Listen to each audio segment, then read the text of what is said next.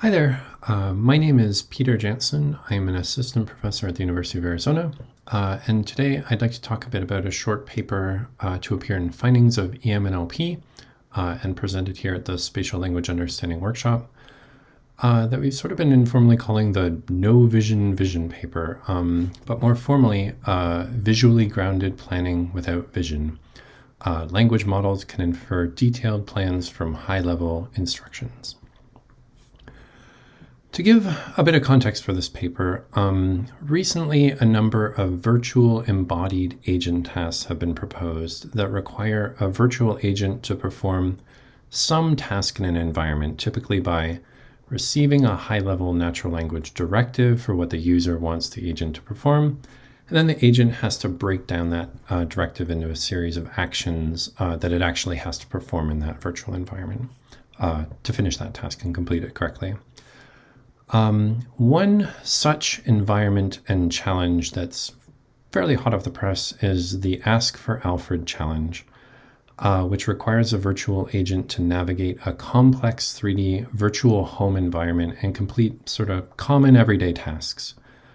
Alfred's distinguishing features from other virtual environment tasks are first, that the agent requires actually interacting with the environment. Has to pick up objects, move them, turn on appliances, and so on to complete the task successfully. And second, this sort of rich interactive environment has 8 possible actions, about 50 objects, about 26 places to put or place the objects, which make the action space generally vastly more complex than sort of previous virtual environments, like Anderson's popular room-to-room environment. And so this complexity is reflected in the task performance. The baseline models presented by the Alfred team are able to successfully complete less than 1% of the task successfully. And the winner of a shared task that just finished at ECCV successfully completed, I think, less than 5% of these successfully. So the task is quite hard. Typically, as one might expect, the models tend to perform these sort of visually grounded language tasks, typically by combining both text input in the form of that natural language directive, as well as visual input in the form of pixels, say, from the environment. But a number of recent papers have shown that, at least on much simpler environments like room-to-room, that when they run ablation studies on their models, the models that use input from only a single modality, like text or vision, seem to perform not that much worse than sort of the full model. And so that begs sort of the kind of ridiculous question, how well could a visually grounded agent perform if we gave it no visual input, if we used a model that was primarily intended for dealing with text? And that's the question that this study asks. So taking a step back for a moment, you might have the question, as some of my reviewers did, on why you would ever want to try and do this, why you would ever want to try and do visual semantic planning without visual input. I have a mix of a cognitive and a computer science background, and so I'd like to quickly show a high-level motivating example. If someone asks you, imagine you're walking into a kitchen you've never been before, and someone asks you to slice an apple, what are the steps that you'd take? You'd probably say something like, I'd walk over to the counter, I'd pick up an apple, I'd go over to the drawer, I'd pick up a knife, and then I'd walk back over to the apple and slice it.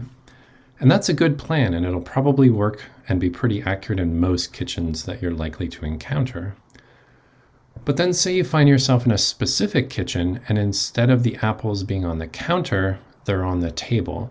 You could then modify your initial nearly accurate plan with a small change, and it would now be entirely accurate. You'd be able to complete the task successfully by grounding your general hypothetical plan in that specific environment. And so again, that's basically what this study is about, those sort of top box here on visual semantic planning. How well could we perform on the visual semantic planning task, this sort of hypothetical general level task, using language input alone without any visual input? And to spoil the story a little bit, the answer seems to be we can do pretty well on this. So To help ground this task a bit more, in Alfred, the virtual agent is given a natural language directive for an everyday task, such as this one, wash the fork and put it away. And what the model nominally has to do is reduce that directive into a series of steps, like going to the countertop and picking up a fork, going to the sink, washing the fork, and so on and so forth, that perform that task in one of the dozens of virtual home environments that are in Alfred. And a number of frames from one particular kitchen environment is shown here.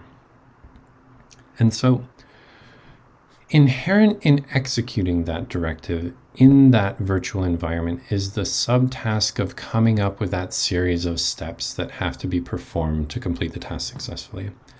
And that subtask, the coming up with a series of steps, is called visual semantic planning.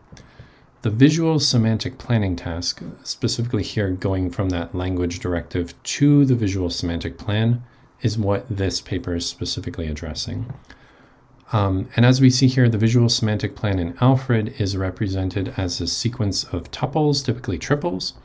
There's a command like go to or pick up or clean, followed by one or two arguments to that action, which are typically objects or receptacles that the objects interact with. So methods.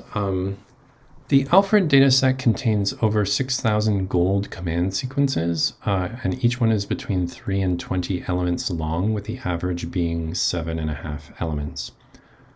Again, each element is a triple that contains the command and any arguments. There's 8 possible commands, over 50 possible objects, and 26 possible things that you can put objects in or on, so the action space is quite large compared to other environments that are out there today.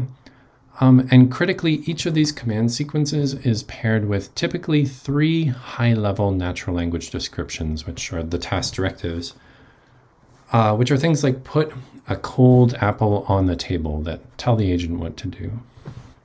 In this paper, the visual semantic planning task is modeled as a sequence-to-sequence translation problem, where the input is the natural language task directive, and the output is the gold command sequence. This paper looks at 2 language models for doing sequence-to-sequence learning, sort of baseline RNN encoder-decoder similar to an LSTM model that's been pre-initialized with 300-dimensional glove embeddings, as well as GPT-2, which is a very large language model that's been pre-trained on about 40 gigabytes of text. And so a quick look at results. Remarkably, what we see is that both models perform extremely well at this task for having no visual input. And the performance of both models is typically only a few points away from each other in performance, with the best performing model being GPT-2. GPT-2 is able to perfectly recover the gold command sequences from the natural language directive alone without any visual input in 26% of cases, which is really a huge effect size for having absolutely no visual input. Interestingly, if you sort of look at the data, a large number of the errors are on that first command in the sequence, which is nearly always a go-to command to go to the starting location of the action sequence. And so if you take that one out, simulating the model having sort of a very small amount of visual input, namely the starting location of the action sequence, the performance more than doubles, successfully recovering 58% of gold command sequences, which is more than half, which is really sort of wild. Performance in the paper is also broken down in a bit more detail. I'm only showing a little bit here. I won't speak too much to it except to say that it's sort of much as you'd expect if you know that bit of the story. If you look at performance on just triples, then nearly 70% of them are correct, which is quite large. And if you look at just commands, it's over 90% correct. The paper also breaks down performance by command, and again, I won't speak too much to these in this short talk, except to say that it's sort of what you'd expect as well. The commands that are more highly spatial, like go to, which tend to go to action or go to locations, tend to have the lowest performance. But this one here is a little bit unexpected. Large pre-trained transformer models like GPT-2 are known for being able to perform reasonably well on tasks, even with relatively few training examples of the so-called few-shot performance.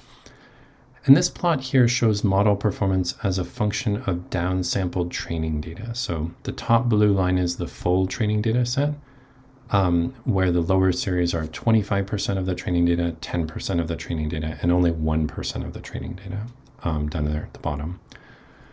So that bottom red case, 1%, is the few shot case where each of the subtasks in Alfred are seeing only about 4 command sequences each.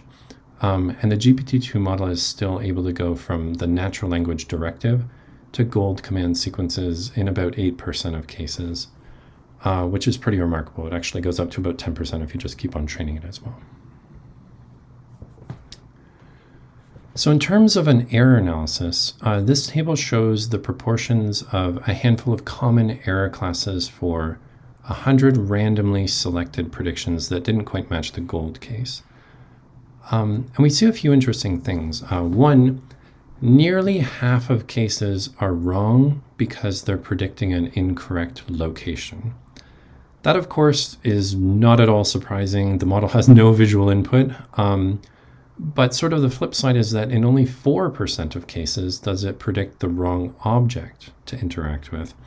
So it generally knows what objects it needs to perform the task and how to use them. It just doesn't know where they are in the environment. And presumably that could be remedied by incorporating that information into a slightly more complex model. So second, there's a handful of triple-level errors that suggest in some cases the model doesn't fully know what it needs to do, while in others it suggests that the model probably makes a workable visual semantic plan, but that plan just doesn't happen to match what the gold semantic plan is, so the performance is likely a little bit higher than the 58%. It's likely an underestimate. And third, there actually appear to be a fairly significant number of cases where the gold instructions and task directives in Alfred have errors themselves, which likely places a hard ceiling of probably around 80 to 90% on how well sort of any model could realistically perform on the dataset as it stands. So to ground what one common error class looks like, here's a location error, which again is the most common kind of error in the analysis. The task directive here is to move a slice of cold bread to the microwave. And one of the interesting things here is that the predicted plan is very close to the gold plan, and it would probably actually work if you executed it in the environment. In both cases, the model slices the bread, then it cools the bread in the fridge, and then it heats the bread up in the microwave. Where they disagree is that the gold command sequence, once it's done slicing the bread, it discards the knife in the fridge, and the predicted model discards the knife in the microwave. Both are sort of a bit weird, and one is a fire hazard. We probably don't want robots in our houses trying to microwave cutlery. But this kind of error is actually surprisingly common. 15% of the errors that were examined here disagree on where cutlery should be disposed of. So it's actually a remarkably common error class. And so sort of more generally, it's likely that artifacts in the data pose sort of methodological challenges in measuring the true visual semantic planning performance. And in terms of sort of the context here is that GPT-2 is likely doing much better than the 58% in terms of generating plans that would likely work. So in summary, we can use large language models like GPT-2 to perform visual semantic planning on Alfred using text alone without any visual input. And that allows us to predict gold visual semantic plans in over 1/4 of cases, which is a very large number.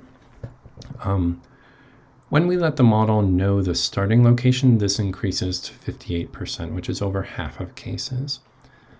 The error analysis suggests sort of both obvious and surprising sources of error that point to some interesting methodological challenges, and that suggests that 58% is likely an underestimate of the model's performance here.